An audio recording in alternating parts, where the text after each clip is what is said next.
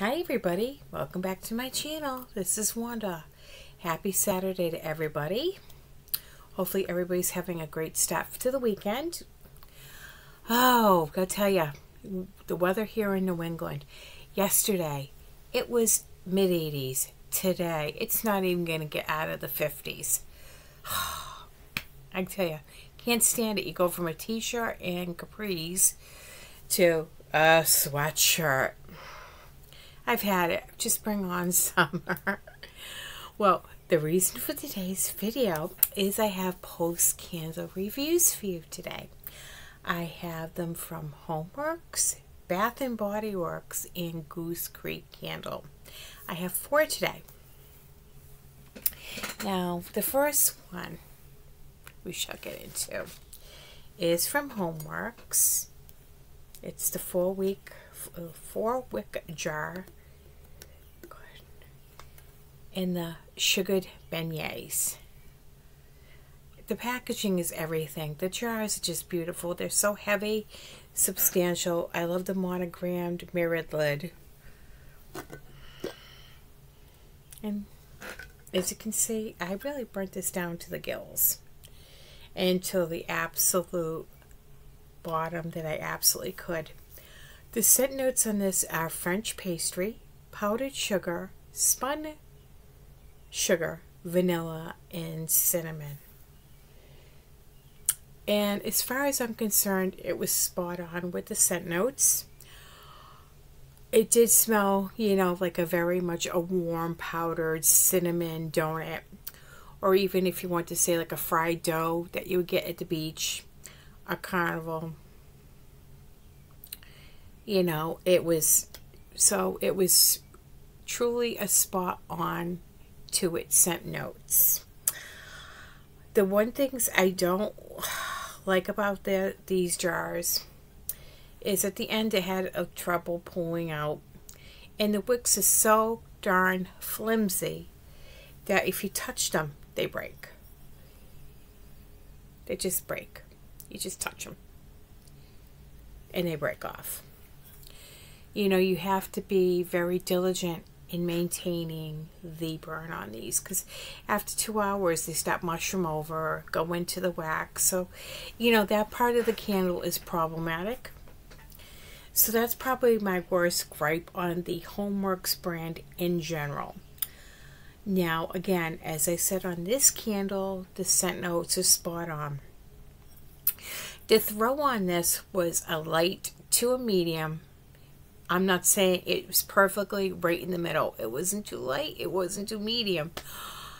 I had this burning in my office, and I could smell it in my office. But what I got more on this was a cinnamon note, a cinnamon sugar note, more than, you know, in the French pastry or the pastry, the fried donut, whatever you want to call it, was more of an undertone to it.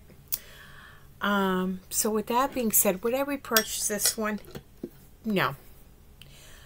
For the simple reason, the maintenance on them, and I do love the fragrance of this, but they do have other companies that provide stronger candles with the same scent notes. Thus the warm sugar donut, and they have a cinnamon sugar donut from Goose Creek, and those are very, very strong at probably half the cost. So that's why I would not repurchase that one. The next one is from Goose Creek Candle Company, and this was the candied pretzel with the cute little cutout pretzels for a luminary jar. You know, the 3-wick. I burnt that down to the gills.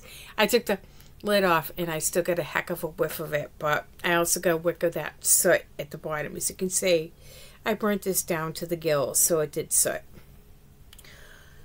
The scent notes on this one is soft pretzel, white chocolate, sea salt, and whipped vanilla.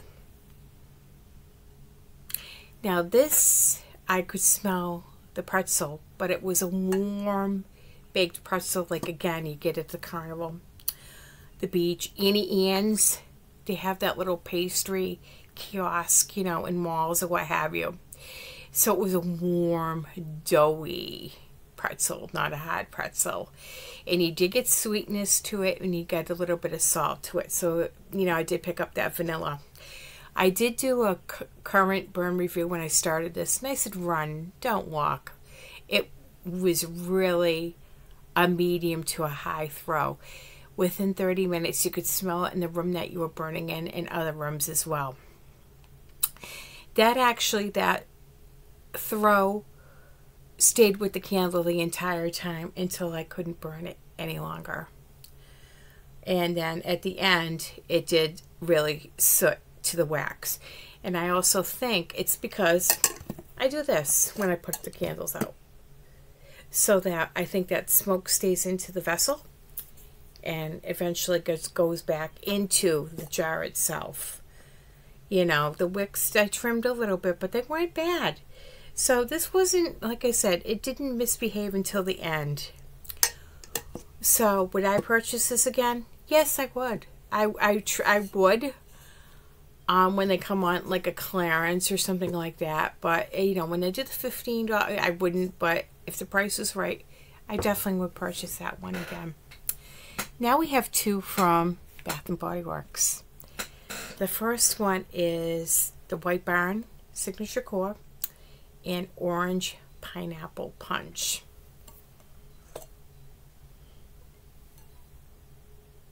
It didn't soot at the bottom. It did here against the rim, because at the end, and I think a lot of us are guilty of this, the last like quarter inch or whatever, the wax that we have, we just want to get through it, really, and go for something else. So we just let it burn. So that's what happened at the end. But it pulled out quickly. I had no problems with the wicks. I didn't have any problems with the sooting. And the scent notes in this are tart, orange juice, sweet pineapple, and vanilla sugar cane. This is a really nice candle.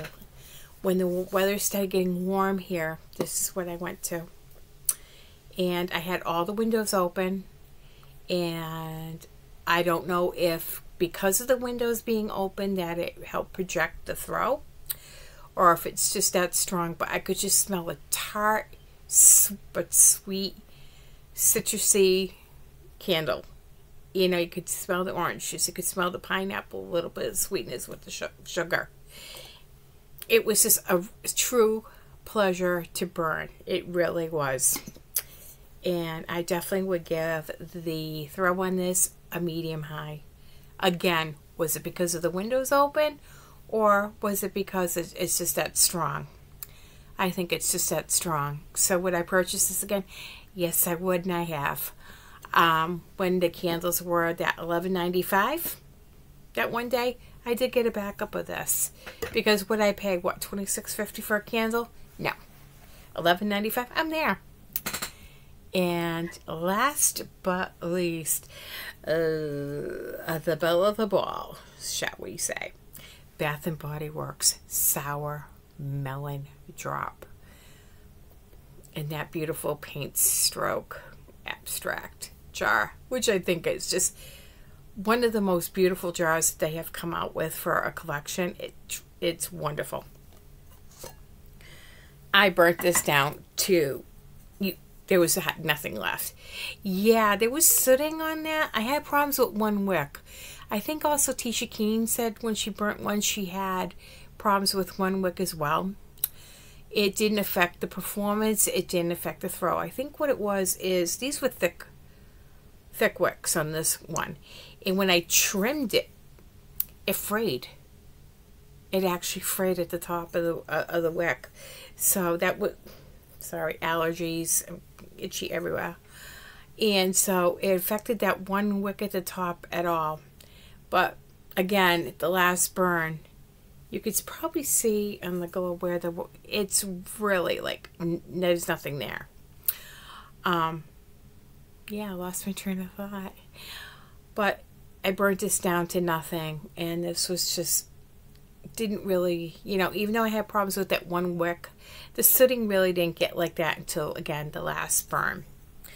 The scent notes on this one is juicy candied watermelon, sour green apple, and bursting honeydew melon. This is like Jolly Rancher watermelon, Jolly Rancher sour apple, and honeydew melon. This is phenomenal. This is in my top 5. Like I said, the performance, you know, at the last, besides that one wick, it didn't do bad until the last burn. The throw on this, medium high. This was fantastic. I lit this in my office, filled up the office, went through the kitchen. I did it in the living room, filled up the living room, filled up the kitchen, went to the office, down the hallway. And that did it with both windows closed, windows open. This thing was fantastic. Now, when this first came out, I said to a couple people, yeah, I think this is going to be the candle no one's going to be able to find. I was right. You know, it is hard to find. My 2 stores that I have locally here in New Hampshire within a 35-mile one-trip radius, they don't have them. And I ended up scoring a bunch of them to begin with. And so would I repurchase this? Yeah, because I have 5 in my backups because it's that good. When they're in my top 5, I will make sure I have enough of them to get through because you probably won't find it again. If you do, great. If you don't, that's fine too. So that's my post-burn reviews. I have been fortunate enough on the Bath & Body Works SAS hunt. You know, I did the body care. I did find some candles. I still have candles coming in from when they did the $11.95 candles. My 3 toasted hazelnut praline and 2 with a toasted coconut cupcake are still in transit somewhere. I called customer service. They had to get them from a different location. And of course, the toasted hazelnut praline is also in my top 5, as well as the toasted coconut cupcake. 75% candles. I did post a short video the other day. I did score 3 of the brown sugar latte. Again, they're in my tops. And I did get a single wick of the vanilla pumpkins and marshmallow. And I went online today and I did find, was able to get 2 of the cinnamon caramel swirl and 1 frosted coconut snowball. So I'm happy, you know, with the, I get the 75%, some of the 75% off candles. I'm pretty much done now with SAS. Unless a 75% candle comes up in a store, if I happen to go, then I'll pick one up. But I'm staying home this weekend. This is the final weekend of Laconia Bike Week. And there's so many bikes out here. You know, and with the price of gas, yeah, you know, I got enough for now. So I'm good there. So, happy hunting to everybody that's still out there going to different stores for Bath & Body Works semi-annual sale. I hope everybody has a wonderful weekend. To all the fathers out there, happy Father's Day. So, again, have a great weekend. Thank you for staying with me. Please like and subscribe. Feel free to comment because I will answer you back. And have a great day. Thanks again. Bye.